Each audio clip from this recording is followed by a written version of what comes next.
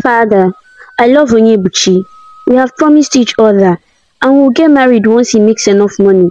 I can't marry someone else. Her father's demeanor shifted to aggression, insisting that this union with Ejike was non-negotiable. That night, as the moon cast a soft glow, Nneoma found solace in confiding in her mother. Tearfully,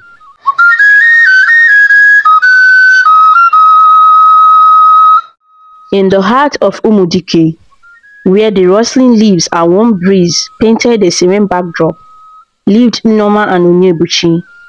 Their love story echoed through the village, a testament to the depth of their affection. Onyebuchi, at 30, was a diligent man, though his pockets lacked the weight of abundance. Nneoma, 5 years his junior, found solace in their shared dreams rather than material wealth. Their love blossomed beyond the prying eyes of the villagers. Rooted in sincerity, Nneoma, toiling alongside her family, never sought Onyebuchi's riches. Instead, she worked diligently, hand in hand with her mother, father, and sister, embodying the essence of familiar and communal bonds. Despite Onyebuchi's modest means, Nneoma's love for him flourished. She would prepare meals with care and deliver to him, a tangible expression of her devotion. Nneoma's mother recognized the purity of their union, offering her unwavering support. Dreams held a special place in Nneoma's heart. She aspired to attend the university, a vision shared by Onyebuchi. Though financial constraints hindered immediate plans, Onyebuchi pledged to send her to school once fortune smiled upon him. Their promises echoed through the village, a commitment to weather life's storm together. Nneoma and Onyebuchi vowed not to part ways, their love standing resilient against the tides of uncertainty. As they faced the challenges of life in Umudike, their promise to be together till eternity became the melody that serenaded the village nights. As the festive period enveloped Umudike in a joyous atmosphere, the city dwellers returned for Christmas, bringing with them a hustle and bustle of urban life. Among them was Ejike, a man of means, adorned with a sizable car and pockets filled with wealth. The news of his arrival spread like wildfire, drawing curious villagers to witness the spectacle. A crowd gathered to welcome Ejike, eager eyes fixated on his opulence. However, Nneoma, steadfast in her love for Onyebuchi, remained unmoved by the allure of wealth. Her heart belonged to the hard-working man who had captured her affections. Onyebuchi, content and Nneoma stayed true, felt a warmth in his heart. The materialistic charm of Ejike held no sway over their love, and that realization was a treasure to him.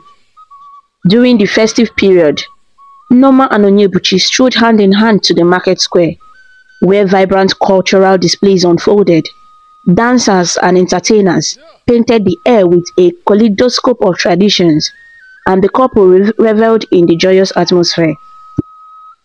As laughter echoed through the market square, fate took an unexpected turn. Ejike, amidst the revelry, caught sight of Nneoma, intrigued by her beauty and the radiance of her joy. He became determined to unravel the mystery of the woman who seemed immune to the allure of his wealth. Undeterred by the bustling crowd, Ejike approached Nneoma and Onyebuchi, his eyes fixed on her. Unknown to Nneoma, a new chapter of their story was about to unfold, as a man of wealth set his sights on the girl who had chosen love over opulence. As Ejike confidently approached Nneoma amidst the festive fervor, a furrow increased her blow. She stepped back, distancing herself from his advancing presence. Please, let me be. I have a man, Onyebuchi, and I am content with him. I don't need anything else. Undeterred, Ejike began to boast about his wealth, attempting to sway Nneoma with promises of a lavish life. Why stick with that broke boy when you can have everything you desire? I can give you the world, my dear. You deserve so much more.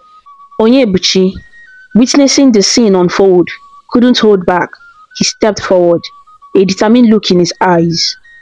Stay clear of my woman. She doesn't need your money. She has something more valuable. Love. Nneoma, grateful for Onyebuchi's steadfastness, took his hand as a silent affirmation of their unwavering bond. Together, they turned to leave the market square. Ejike left behind, smiled sheepishly, his pride wounded but not defeated. With a newfound determination, he swore to make Nneoma his wife, vowing to conquer any obstacle in his pursuit. As Nneoma and Onyebuchi walked away, their steps echoed a unity that transcended material wealth, leaving Ejike pondering the depth of love that has eluded his grasp. In the soft glow of the afternoon sun, Nneoma returned home to an unexpected sight. Her father and Ejike seated in the compound, his car gleaming in the sunlight. Anger welled up within her as she greeted her father and briskly walked away. Later, her younger sister, Nebechi, received a summons to bring Nneoma back. Reluctantly, Nneoma returned to face her father's stern gaze. Sit down, Nneoma. We need to talk. Nneoma, now sitting, could sense the gravity of the conversation. Her father began speaking about Ejike and his intentions to marry her, a proposal wrapped in the halo of wealth. Ejike is a wealthy man and he wants to marry you. It's an opportunity for us to escape poverty. You have no choice in this matter.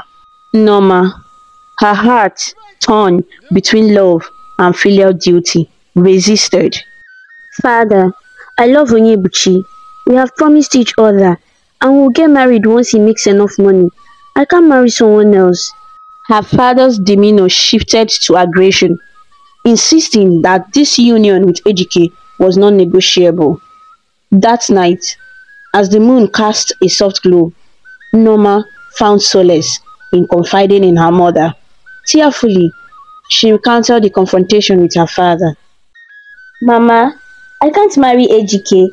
I love Onyebuchi. I can't betray him. Her mother, a beacon of understanding, reassured her. Don't worry, Nneoma. I will talk to your father. We will find a way. You have a right to choose the one you love. With her mother's comforting words, Nneoma found a glimmer of hope in the face of an uncertain future, trusting that love would prevail over the pressures of circumstance. The next morning, Nneoma sought solace in the comforting presence of Onyebuchi. She poured her heart out, recounting the struggles she faced with her father's insistence on her marrying Ejike. Onyebuchi, my father is determined to make me marry Ejike, but I can't imagine a life without you. No amount of wealth can replace the love we share. Onyebuchi, though concerned, found reassurance in Nneoma's unwavering commitment. Nneoma, as long as we have each other, we can face any challenge. Our love is stronger than any obstacle. They embraced, finding solace in each other's arms. Meanwhile, Nneoma's mother, torn between loyalty to her husband and her daughter's happiness, approached him with a plea. Please, let Nneoma marry the one she loves. Happiness is more than wealth. Don't force her into a life she doesn't want. Her husband, unmoved, stood firm in his decision. She will marry Ejike, and that's final. It's for the good of our family. Nneoma's mother, dejected, left the room, her heart heavy with the burden of a decision that threatened to fracture the bonds within her family. As Ejike persisted with lavish gifts and money for Nneoma's father, Mr. Okeke, he accepted the offerings with open hands, assuring Ejike that Nneoma was his to marry. Nneoma's mother, burdened by the weight of the situation, couldn't bear to witness the erosion of her daughter's happiness. While she felt a sense of powerlessness, Nneoma's mother decided to appeal to Nneoma's sense of duty and compassion. She approached her daughter, her voice tinged with sadness. Nneoma, I know this is not what you want, but your father has accepted Ejike's proposal. Please consider the family's need and the well-being of your sister. We need this help. Nneoma, torn between love and familiar duty, felt a surge of emotions. Her mother, desperate to avoid conflict, pleaded with her. Your father has threatened to return me to my people if you don't accept Ejike. We are at a crossroads and I don't know what else to do. Please, my child, reconsider for the sake of the family.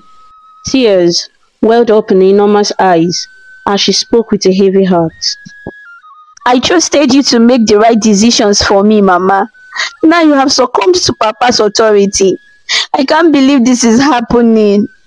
Her mother, helpless in the face of familiar expectations, could only watch as the bonds of love strained under the weight of tradition and authority. Days passed without Onyebuchi seeing Nneoma, and concern grew within him. Unable to bear the uncertainty, he decided to visit Nneoma's house to check on her. However, what awaited him was a storm of aggression from Mr. Okeke. Mr. Okeke, his face contorted with anger, demanded Onyebuchi leave his house and let Nneoma be. He insulted Onyebuchi, hurling derogatory remarks and making it clear that Nneoma was to marry Ejike. Onyebuchi, shattered and defeated, left the premises, carrying the weight of rejection and heartbreak. Nneoma, restrained by her mother, witnessed the scene, her heart breaking as Onyebuchi walked away. In the solitude of her mom, Nneoma couldn't bear the pain. She penned a letter, pouring her emotions onto paper, and handed it to her younger sister with a plea to deliver it to Onyebuchi. The letter, when Onyebuchi received it, unveiled the depth of Nneoma's despair. She explained that her father held her hostage, coercing her into marrying Ejike. The ultimatum loomed: comply or face disownment. Onyebuchi, overwhelmed by sorrow, couldn't contain his emotions. He wept for the love they once shared, now shattered by circumstances beyond their control.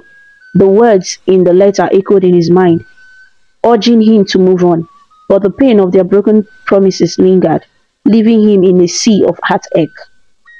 As the days unfolded, the much anticipated traditional wedding ceremony between Ejike and Nneoma took center stage. The village gathered to witness the union, but the air was thick with tension. Nneoma, adorned in a traditional attire, wore a facade of false happiness, her eyes betraying the sorrow within.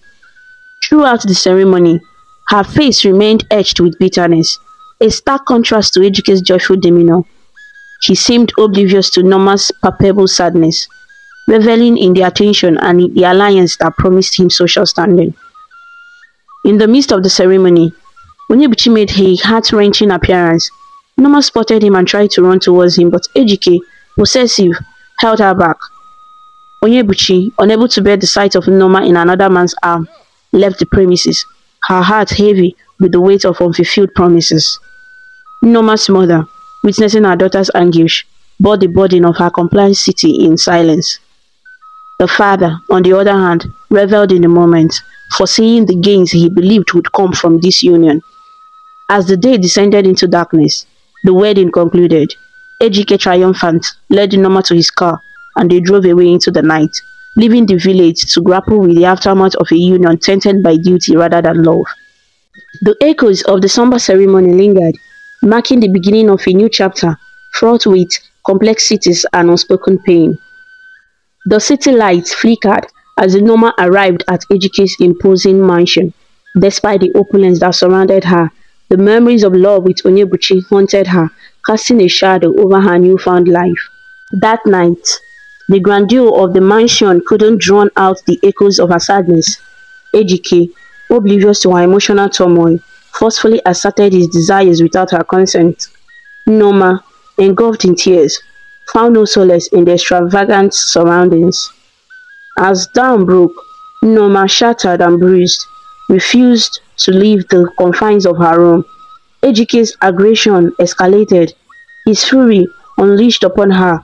He demanded she conform to his condition, forcing her into the kitchen to prepare meals under the threat of further abuse. The weight of his rules pressed down on her, a suffocating reality that overshadowed the once promised happiness of a marital union.